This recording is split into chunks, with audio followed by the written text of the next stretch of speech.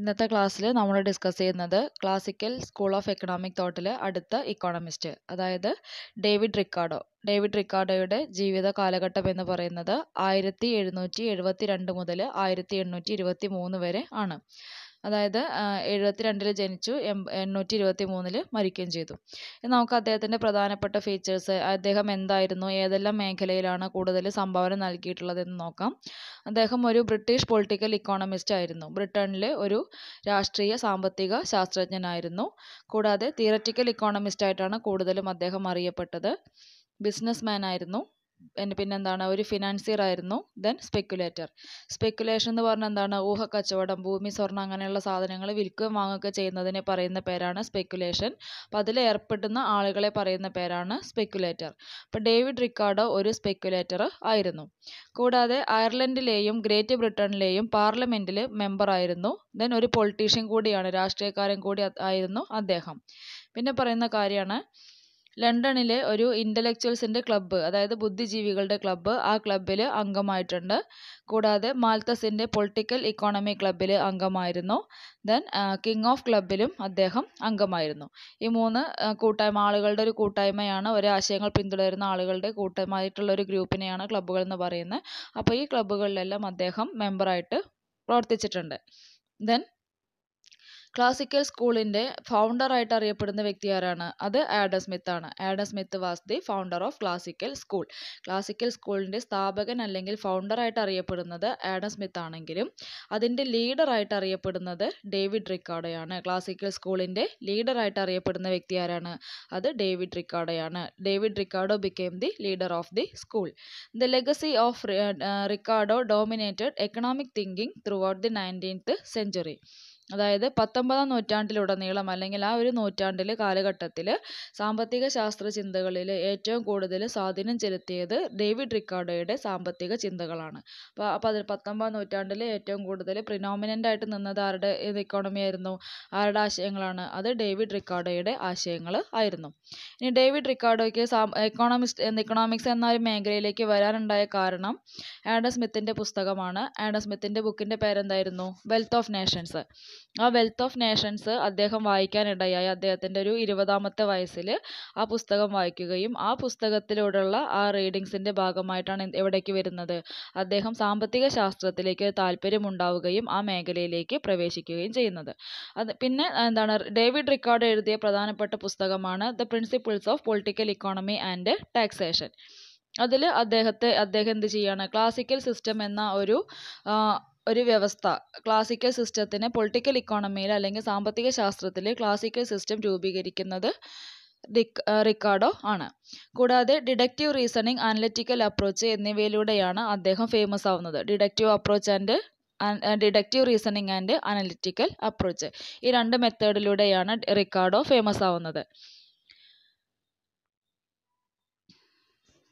സാമ്പത്തിക പ്രശ്നങ്ങളുടെ വിശകലനത്തിന് തിയററ്റിക്കൽ ആയിട്ടുള്ള ഫ്രെയിംവർക്ക് ഉപയോഗിച്ച ആദ്യത്തെ അനലിറ്റിക്കൽ ഇക്കോണമിസ്റ്റ് ആണ് David Ricardo. He was the first analytical economist who utilised the theoretical abstract method in the analysis of economic problem. സാമ്പത്തിക പ്രശ്നങ്ങളുടെ വിശകലനത്തിൽ തിയററ്റിക്കൽ അബ്സ്ട്രാക്റ്റ് മെത്തേഡ് ആദ്യമായിട്ട് ഉപയോഗിച്ച ഒരു അനലിറ്റിക്കൽ ഇക്കോണമിസ്റ്റ് കൂടിയാണ് ഡേവിഡ് റിക്കാർഡോ. അദ്ദേഹത്തിൻ്റെ പഠനങ്ങൾക്ക് വേണ്ടി ഹിസ്റ്റോറിക്കൽ ആയിട്ടുള്ള കാര്യങ്ങളോ അല്ലെങ്കിൽ സ്റ്റാറ്റിസ്റ്റിക്കൽ ആയിട്ടുള്ള ഫാക്റ്റുകളോ ഒന്നും തന്നെ ഉപയോഗിച്ചിട്ടില്ല. അതായത് ഹിസ്റ്റോറിക്കൽ എന്ന് പറഞ്ഞിട്ടുണ്ടെങ്കിൽ ചരിത്രപരമായ സത്യങ്ങൾ, സ്റ്റാറ്റിസ്റ്റിക്കൽ ഫാക്റ്റ് എന്ന് പറഞ്ഞിട്ടുണ്ടെങ്കിൽ സ്ഥിതിവിവര കണക്കുകൾ, ഇതൊന്നും തന്നെ അദ്ദേഹത്തിൻ്റെ നിഗമനങ്ങളെ സപ്പോർട്ട് ചെയ്യുന്നതിന് വേണ്ടി അദ്ദേഹം ഉപയോഗിച്ചിട്ടില്ല.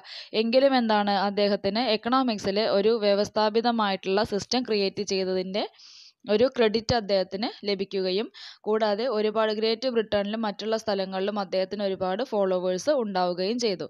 പിന്നീടാണ് ഇത് എന്തായിട്ട് മാറുന്നത്, അവരുടെ ഫോളോവേഴ്സ് എല്ലാം ചേർന്നിട്ടാണ് അദ്ദേഹത്തിൻ്റെ ആശയങ്ങളെല്ലാം ചേർന്നുകൊണ്ട് അത് റിക്കാർഡിയൻ സ്കൂൾ ഓഫ് തോട്ട് എന്ന് അറിയപ്പെടാൻ തുടങ്ങിയത്. That is, he was credited with സിസ്റ്റമാറ്റൈസിങ് economics. എക്കണോമിക്സിനെ ഒരു ക്രമീകരണം അല്ലെങ്കിൽ വ്യവസ്ഥാപിതമായ ഒരു പ്രോസസ്സാക്കി മാറ്റിയത് അദ്ദേഹമാണ്. For his effort he acquired A substantial following in great Britain and elsewhere. Great ബ്രിട്ടനിലും മറ്റുള്ള സ്ഥലങ്ങളിലും അദ്ദേഹത്തിന് ഒരുപാട് ഫോളോവേഴ്സ് മീൻസ് അദ്ദേഹത്തിൻ്റെ ആശയങ്ങളെ പിന്തുടരുന്ന ആളുകൾ, അങ്ങനെ കുറേ ഫോളോവേഴ്സിന് ലഭിക്കുകയും പിന്നീട് അവരെല്ലാം കൂടി ചേർന്നിട്ടാണ് എന്തായിട്ട് മാറിയത്, റിക്കാർഡിയൻ സ്കൂൾ ഓഫ് തോട്ട് എന്ന സിസ്റ്റത്തിലേക്ക് വന്നത്. ഇത് നമ്മൾ പഠിക്കുന്നത് ഡേവിഡ് റിക്കാർഡോയുടെ പ്രധാനപ്പെട്ട സാമ്പത്തിക ആശയങ്ങൾ എന്തൊക്കെയാണ്. അതിൽ ഒന്നാമത്തെയാണ് തിയറി ഓഫ് വാല്യൂ. എന്താണ് theory of value? Theory of value അദ്ദേഹത്തിൻ്റെ ജീവിതത്തിൽ കൂടുതൽ സമയം അദ്ദേഹം ഇതിന് വേണ്ടിയിട്ടാണ് ഉപയോഗിച്ചത്. തിയറി ഓഫ് വാല്യൂ എന്ന കോൺസെപ്റ്റ് അല്ലെങ്കിൽ അത് ഡെവലപ്പ് ചെയ്യാൻ വേണ്ടിയിട്ടാണ് അദ്ദേഹം കൂടുതലായിട്ട് പ്രവർത്തിച്ചിട്ടുള്ളത്. അങ്ങനെ അദ്ദേഹത്തിൻ്റെ പുസ്തകത്തിൻ്റെ പേര് നമ്മൾ നേരത്തെ പറഞ്ഞു, എന്തായിരുന്നു, principles of economy and taxation. ആ ഒരു ബുക്കിലൂടെ അദ്ദേഹം എന്ത് ചെയ്യാണ്, articulated and integrated the theory of value into his theory of distribution. അദ്ദേഹം വിതരണ സിദ്ധാന്തം ഡിസ്ട്രിബ്യൂഷൻ തിയറിയിൽ ഏത് കൂടി ഉൾപ്പെടുത്തി, തിയറി ഓഫ് വാല്യൂ കൂടി ഉൾപ്പെടുത്തി. രണ്ടും വേറെ വേറെ അല്ല ചെയ്തത്. തിയറി ഓഫ് ഡിസ്ട്രിബ്യൂഷൻ വിതരണവുമായി ബന്ധപ്പെട്ട സിദ്ധാന്തത്തിൽ മൂല്യ സിദ്ധാന്തം കൂടി ഉൾപ്പെടുത്തുകയാണ് ചെയ്തത്. He opens the first chapter of his book with the statement of the labor theory of value and was concerned not with absolute values but with relative values. അപ്പോൾ അദ്ദേഹം ഈ ബുക്കിൻ്റെ ഫസ്റ്റ് ചാപ്റ്റർ സ്റ്റാർട്ട് ചെയ്യുന്നത് എങ്ങനെയാണ്, labour theory of വാല്യൂവിനെ കുറിച്ചിട്ടുള്ള ഒരു സ്റ്റേറ്റ്മെൻറ്റിലൂടെയാണ് ബുക്കിൻ്റെ first chapter start ചെയ്യുന്നത്. ഇവിടെ അദ്ദേഹം വാല്യൂ എന്ന് പറയുമ്പോൾ ആബ്സല്യൂട്ട് വാല്യൂവിനല്ല പരിഗണന കൊടുത്തത്, പിന്നെ എന്തിനാണ്, റിലേറ്റീവ് വാല്യൂസിനാണ് പരിഗണന നൽകിയത്. അപ്പോൾ എന്താണ് ആബ്സല്യൂട്ട് വാല്യൂ, എന്താണ് റിലേറ്റീവ് വാല്യൂ? ഒരു വസ്തുവിൻ്റെ യഥാർത്ഥ മൂല്യത്തെയാണ് ആബ്സല്യൂട്ട് വാല്യൂ എന്ന് പറയുന്നത്. അതിനെ മറ്റൊരു വസ്തുവുമായി താരതമ്യം ചെയ്യുമ്പോഴുള്ള മൂല്യത്തെയാണ് റിലേറ്റീവ് വാല്യൂ എന്ന് പറയുന്നത്. ഫോർ എക്സാമ്പിൾ ഗോൾഡും ഡയമണ്ടും എടുക്കുക. ഗോൾഡിന് തനതായ ഒരു മൂല്യമുണ്ട്, അത് അതിൻ്റെ പ്രൈസ് ആയിക്കോട്ടെ, അതിൻ്റെ പ്രൈസിന് നമുക്കതിൻ്റെ മൂല്യമായിട്ട് പറയാം. അതാണ് ആബ്സല്യൂട്ട് വാല്യൂ. റിലേറ്റീവ് വാല്യൂ എന്ന് പറയുന്നതാണ്, ഗോൾഡിനെ ഡയമണ്ടുമായി കമ്പയർ ചെയ്യുമ്പോൾ ഗോൾഡിൻ്റെ മൂല്യം എന്താണ്, ഗോൾഡിൻ്റെ മൂല്യം കൂടുകയോ കുറയോ എന്നുള്ളത്. അപ്പോൾ അതിനെയാണ് നമ്മൾ എന്ത് പറയുന്നത്, റിലേറ്റീവ് വാല്യൂ എന്ന് പറയുന്നത്. അപ്പോൾ ഇവിടെ ഡേവിഡ് റിക്കാർഡോ റിലേറ്റീവ് വാല്യൂവിനാണ് പ്രാധാന്യം നൽകിയത്, ആബ്സല്യൂട്ട് വാല്യൂവിന് അല്ല. കൂടാതെ ആഡം സ്മിത്ത് പറയുന്ന അതേപോലെ തന്നെ അദ്ദേഹം മറ്റൊരു കാര്യം കൂടി പറഞ്ഞിട്ടുണ്ട്, മൂല്യത്തിൻ്റെ കാരണവും യഥാർത്ഥ ഉറവിടവും ലേബറാണ്. ലേബർ അല്ലെങ്കിൽ അധ്വാനമാണ്. ഒരു വസ്തുവിൻ്റെ മൂല്യത്തിൻ്റെ യഥാർത്ഥ ഉറവിടം അല്ലെങ്കിൽ മൂല്യം ഉണ്ടാവാനുള്ള കാരണം എന്ന് പറയുന്നത് എന്താണ്, അത് തീർച്ചയായിട്ടും ലേബറാണ്. Then value of commodities depend not only upon the labor content but also the scarcity of commodities. പക്ഷെ ഇവിടെ ഒരു കാര്യം കൂടി അദ്ദേഹം എടുത്തു പറയുന്നു, ലേബറിനെ മാത്രമല്ല പരിഗണിക്കുന്നത്. ഒരു വസ്തുവിൻ്റെ മൂല്യം നിർണ്ണയിക്കുന്നത് ലേബറാണ്, പക്ഷെ ലേബറിൻ്റെ കൂടെ എന്തുകൂടിയുണ്ട്, സ്കേഴ്സിറ്റി ഓഫ് കമ്മോഡിറ്റീസ്, ആ സാധനങ്ങളുടെ ദൗർലഭ്യമുള്ള വസ്തുക്കൾക്ക് തീർച്ചയായിട്ടും മൂല്യം കൂടുതലാണ്. ഗോൾഡിനൊക്കെ തന്നെ മൂല്യം കൂടാനുള്ള കാരണം എന്താണ്, അതിൻ്റെ അവൈലബിലിറ്റി വളരെ കുറവാണ്, ആളുകൾക്കത് ഒരുപാട് വാല്യുബിൾ ആയിട്ട് വരികയും ചെയ്യുന്നു. അപ്പം ഇങ്ങനെ വസ്തുക്കളുടെ സ്കേഴ്സിറ്റിയും അതേപോലെ തന്നെ അതിലുള്ള ആ വസ്തുവിൻ്റെ നിർമ്മാണത്തിലുള്ള ലേബർ കണ്ടന്റുമാണ് ഒരു വസ്തുവിൻ്റെ മൂല്യം നിർണ്ണയിക്കുന്നത് എന്നാണ് ഡേവിഡ് റിക്കാർഡോ അഭിപ്രായപ്പെടുന്നത്. ദെൻ ഇനി അദ്ദേഹം വാല്യൂ ആൻഡ് എക്സ്ചേഞ്ചും വാല്യൂ ആൻഡ് യൂസിനെ കുറിച്ചും പറയുന്നുണ്ട്. അദ്ദേഹം പറഞ്ഞ പ്രധാനപ്പെട്ട ഒരു സ്റ്റേറ്റ്മെൻ്റ് ആണ്, it makes effort to illustrate that exchange value is not the same as use value. അതായത് ഒരു വസ്തുവിൻ്റെ എക്സ്ചേഞ്ച് വാല്യൂവും യൂസ് വാല്യൂവും സെയിം അല്ല എന്നാണ് പറയുന്നത്. അത് രണ്ടിനും നമുക്ക്, അതായത് എന്താണ്, ഉപയോഗ മൂല്യവും വിനിമയ മൂല്യവും ഇത് രണ്ടും ഒന്നല്ല എന്നാണ് ആര് പറഞ്ഞിട്ടുള്ളത്, ഡേവിഡ് റിക്കാർഡോ പറഞ്ഞിട്ടുള്ളത്. And point out that four A commodity to have value in exchange it must have value in use or utility. അതായത് ഒരു വസ്തുവിന് വിനിമയ മൂല്യം ഉണ്ടാവണമെങ്കിൽ ആ വസ്തുവിന് എന്ത് വേണം, തീർച്ചയായിട്ടും ഒരു വാല്യൂ ഇൻ യൂസ്, ഉപയോഗമൂല്യം അല്ലെങ്കിൽ ഉപയുക്തത, യൂട്ടിലിറ്റി ഉണ്ടായിരിക്കണം. ഒരു വസ്തുവിന് വിനിമയ മൂല്യം ഉണ്ടാവണമെങ്കിൽ അതിന് ഒരു ഉപയുക്തത അല്ലെങ്കിൽ ഉപയോഗമൂല്യം ഉണ്ടായിരിക്കണം. ഇതാണ് തിയറി ഓഫ് വാല്യൂവിനെ കുറിച്ച് അദ്ദേഹം പറഞ്ഞിട്ടുള്ള പ്രധാനപ്പെട്ട ഒരു കാരണം. ഇനി Adam Smith theory of value ഉപയോഗിച്ചത് എവിടെ മാത്രമായിരുന്നു, സിമ്പിൾ ഫാക്ടർ ഇക്കോണമിയിലാണ് ഉപയോഗിച്ചത്. Primitive single factor ഇക്കോണമിയിലാണ് Adam Smith labour theory of value ഉപയോഗിച്ചത്. പക്ഷേ ഡേവിഡ് റിക്കാർഡോ അത് എവിടെ കൂടി പ്രയോഗിച്ചിട്ടുണ്ട്, ക്യാപിറ്റലിസ്റ്റ് ഇക്കോണമിയിൽ കൂടി ഉപയോഗിച്ചിട്ടുണ്ട്.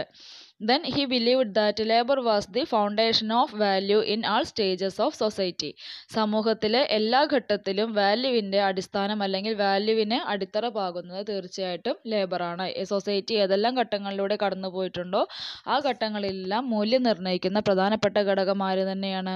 പ്രധാനപ്പെട്ട ഘടകം എന്ന് പറയുന്നത് ലേബർ തന്നെയാണ്.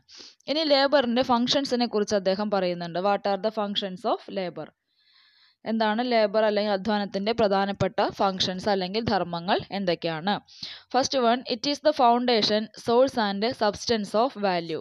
അതായത് മൂല്യത്തിൻ്റെ അടിസ്ഥാനം, ഉറവിടം, അതൊക്കെ എന്താണ്? ലേബറാണ്. മൂല്യം നിർണ്ണയിക്കുന്നത് ആരാണ്? തീർച്ചയായിട്ടും അത് ലേബറാണ്.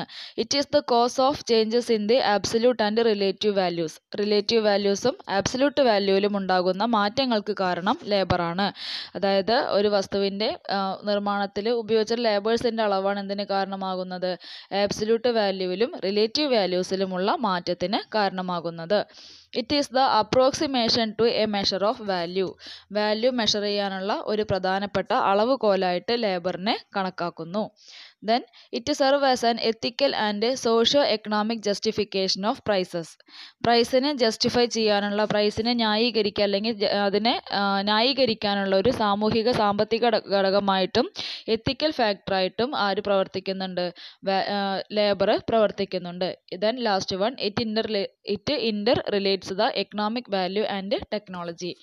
സാമ്പത്തിക മൂല്യത്തെയും സാങ്കേതിക വിദ്യയും തമ്മിൽ ബന്ധിപ്പിക്കുന്നതും അല്ലെങ്കിൽ അതിനെ പരസ്പരം ഒരുമിച്ച് നിർത്തുന്നതും ലേബറാണ്. അപ്പോൾ ഈ 4 പോയിൻ്റാണ് ലേബറിൻ്റെ ഫംഗ്ഷനായിട്ട് പറയുന്നത്. ഫസ്റ്റ് പോയിൻ്റ് എന്തായിരുന്നു? അതിൻ്റെ വാല്യൂവിൻ്റെ നിർമ്മാതാവ്, അതായത് ഫൗണ്ടർ അല്ലെങ്കിൽ ഫൗണ്ടേഷൻ, അതിൻ്റെ വാല്യൂവിന് അടിത്തറ പാകിയത്, അതിൻ്റെ ഉറവിടം എന്നൊക്കെ പറയുന്നത് ലേബറാണ്. അതുപോലെ തന്നെ ആബ്സല്യൂട്ട് വാല്യൂസും റിലേറ്റീവ് വാല്യൂസും തമ്മിലുള്ള മാറ്റത്തിന് കാരണമാകുന്നത് ലേബറാണ്. വാല്യൂ അളക്കാനുള്ള ഒരു അളവുകോലായിട്ട് ലേബറിനെ പരിഗണിക്കുന്നു. പ്രൈസിനെ ജസ്റ്റിഫൈ ചെയ്യാനുള്ള സാമൂഹിക ഘടകവും അതുപോലെ തന്നെ എത്തിക്കൽ ഫാക്ടറായിട്ടും അത് പ്രവർത്തിക്കുന്നുണ്ട്. ദെൻ ലാസ്റ്റ് വൺ, സാമ്പത്തിക മൂല്യത്തെയും സാങ്കേതിക വിദ്യയെയും പരസ്പരം ബന്ധിപ്പിക്കുന്നത് ലേബറാണ്. അപ്പോൾ ഇത്രയാണ് അതിൻ്റെ ഫങ്ഷൻസ്. അടുത്തത്, what is the difference between natural price and market price? Market പ്രൈസും നാച്ചുറൽ പ്രൈസും തമ്മിലുള്ള വ്യത്യാസം എന്താണ്? Market price may deviate from natural price because of temporary fluctuations of supply and demand. നമുക്കറിയാം മാർക്കറ്റ് പ്രൈസും അതുപോലെ തന്നെ നാച്ചുറൽ പ്രൈസും രണ്ടാണ്. ഈ മാർക്കറ്റ് പ്രൈസ് എപ്പോഴും നാച്ചുറൽ പ്രൈസിൽ നിന്ന് ഡീവിയേറ്റ് ചെയ്യാനുള്ള കാരണം എന്താണ്? ഡിമാൻഡിലും സപ്ലൈയിലും ഉണ്ടാകുന്ന താൽക്കാലികമായ വ്യതിയാനങ്ങൾ. വ്യതിയാനങ്ങളുടെ ഫലമായിട്ട് മാർക്കറ്റ് പ്രൈസ് നാച്ചുറൽ പ്രൈസിൽ നിന്ന് ഡീവിയേറ്റ് ചെയ്യാൻ അല്ലെങ്കിൽ മാറിപ്പോകാൻ ചാൻസ് ഉണ്ട്. ഇനി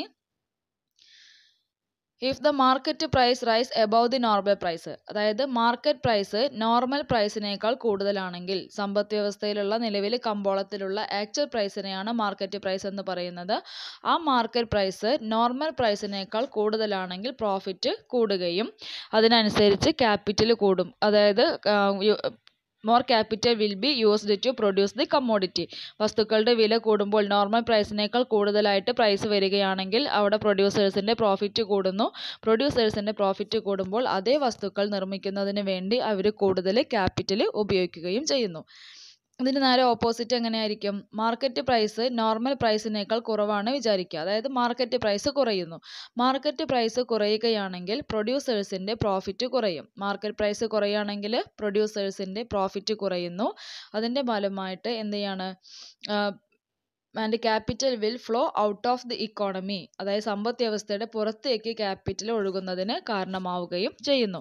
അപ്പോൾ മാർക്കറ്റ് പ്രൈസും നാച്ചുറൽ പ്രൈസും തമ്മിലുള്ള വ്യത്യാസം എന്താണ്? മാർക്കറ്റ് പ്രൈസ് ഓൾറെഡി നമ്മൾ പറഞ്ഞതാണ്. ഡിമാൻഡ് സപ്ലൈയും തീരുമാനിക്കുന്ന പ്രൈസാണ് മാർക്കറ്റ് പ്രൈസ്, അതായത് ആക്ച്വൽ പ്രൈസ്.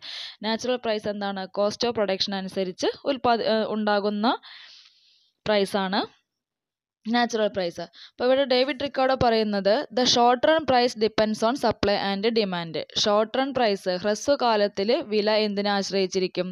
ഡിമാൻഡിനെയും സപ്ലൈനെയും ആശ്രയിച്ചിരിക്കും. ഷോർട്ട് റൺ എന്ന് പറഞ്ഞിട്ടുണ്ടെങ്കിൽ വളരെ ചെറിയ കാലഘട്ടം അല്ലെങ്കിൽ ഹ്രസ്വകാലം. ആ ഹ്രസ്വകാലത്തിൽ പ്രൈസ് ഡിമാൻഡിനെയും സപ്ലൈനെയും ആശ്രയിച്ചിരിക്കും. എന്നാൽ ലോങ് റണ്ണിൽ അല്ലെങ്കിൽ ദീർഘകാലത്തിൽ പ്രൈസ് കോസ്റ്റ് ഓഫ് പ്രൊഡക്ഷനെ ആശ്രയിച്ചിരിക്കുന്നു. അപ്പോൾ ഇതാണ് ഡേവിഡ് റിക്കാർഡോ മാർക്കറ്റ് പ്രൈസിനെ കുറിച്ചും അതുപോലെ തന്നെ നാച്ചുറൽ പ്രൈസിനെ കുറിച്ചും പറഞ്ഞത്. Then the labor theory of value was effectively used by Karl Marx to demonstrate that there was exploitation of labor in a capitalist economy. അതായത് labour theory of value Ricardo എവിടെ ഉപയോഗിച്ചിട്ടുണ്ട്? Capitalist ഇക്കോണമിയിൽ ഉപയോഗിച്ചിട്ടുണ്ട്. അപ്പോൾ ഈ capitalist economy അല്ലെങ്കിൽ മുതലാളിത്ത സമ്പദ് വ്യവസ്ഥയിൽ ലേബേഴ്സിനെ ചൂഷണം ചെയ്യുന്നു എന്ന് കാണിക്കുന്നതിന് വേണ്ടി കാൾ മാർക്സ് ആണ് അദ്ദേഹത്തിൻ്റെ ഡേവിഡ് റിക്കാർഡോയുടെ ലേബർ തിയറിനെ കാര്യക്ഷമമായിട്ട് ഉപയോഗിച്ച വ്യക്തി. ക്യാപിറ്റലിസ്റ്റ് ഇക്കോണമിയിൽ ലേബേഴ്സിനെ ചൂഷണം ചെയ്യുന്നു എന്ന് കാണിക്കുന്നതിന് വേണ്ടി കാൾ മാർക്സ് ആണ് David റിക്കാർഡോയുടെ labour theory of value ആദ്യമായിട്ട് ഉപയോഗിച്ചത്. അതായത് മാർക്സ് പറയുന്നത് ലേബേഴ്സിന് എന്താണ്, അവർ പ്രൊഡ്യൂസ് ചെയ്യുന്ന ഉൽപ്പന്നത്തിൻ്റെ മുഴുവൻ ബെനിഫിറ്റും കിട്ടാനുള്ള ഒരു പവർ വർക്കേഴ്സിന് ഉണ്ട്. Marks asserted that the worker was entitled to the entire fruit of his labour. ഒരു തൊഴിലാളി അയാളുടെ അധ്വാനത്തിൻ്റെ മുഴുവൻ പ്രോഫിറ്റും ആർക്ക് കിട്ടണമെന്നാണ് പറയുന്നത്? കിട്ടാനുള്ള അവകാശം അല്ലെങ്കിൽ അതിനുള്ള ഒരു പവർ വർക്കേഴ്സിനുണ്ട്. പക്ഷെ അത് ചൂഷണം ചെയ്യുന്നു, മുഴുവൻ നമുക്ക് എന്തെങ്കിലും കൊടുക്കുന്നില്ല. സർപ്ലസ് വാല്യൂ ഒക്കെ നമ്മൾ പഠിച്ചിട്ടുണ്ടായിരുന്നു. And there was no hint of exploitation in Ricardian analysis. പക്ഷേ റിക്കാർഡിയൻ അനാലിസിസിൽ ഇത്തരത്തിലുള്ള എക്സ്പ്ലോയിറ്റേഷനെ കുറിച്ചുള്ള ഒരു സൂചനയും നൽകുന്നില്ല എന്നാണ് ആര് പറയുന്നത്? കാൾ മാർക്സ് അഭിപ്രായപ്പെടുന്നത്.